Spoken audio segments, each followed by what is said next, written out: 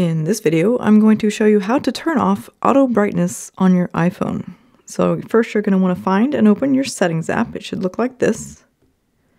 Then we're going to scroll down here, and although you might see display and brightness, we're actually going to have to tap on accessibility. So go ahead and tap accessibility. And then next you're going to find display and text size, and then tap on that.